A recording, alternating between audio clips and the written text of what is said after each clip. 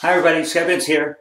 Oftentimes when I'm out sharing, people will ask me this common question, or what are some entrepreneurial skills that someone who's just getting going needs to get?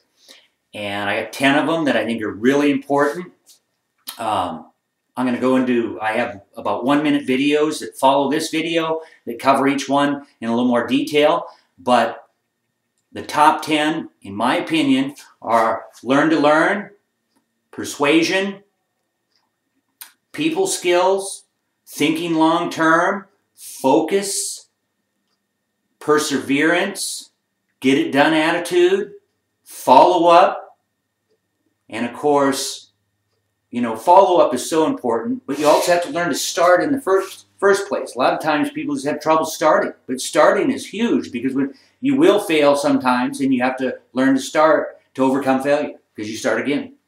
And lastly is repeat. Learn to rinse and repeat. Find what you're good at and do more of it, and what you're not good at, get the people around you to help you with it. And until next time, smile and stay tuned for the rest of the videos in the series, 1 minute about each of those entrepreneurial skills I think you need if you're just starting out. And smile.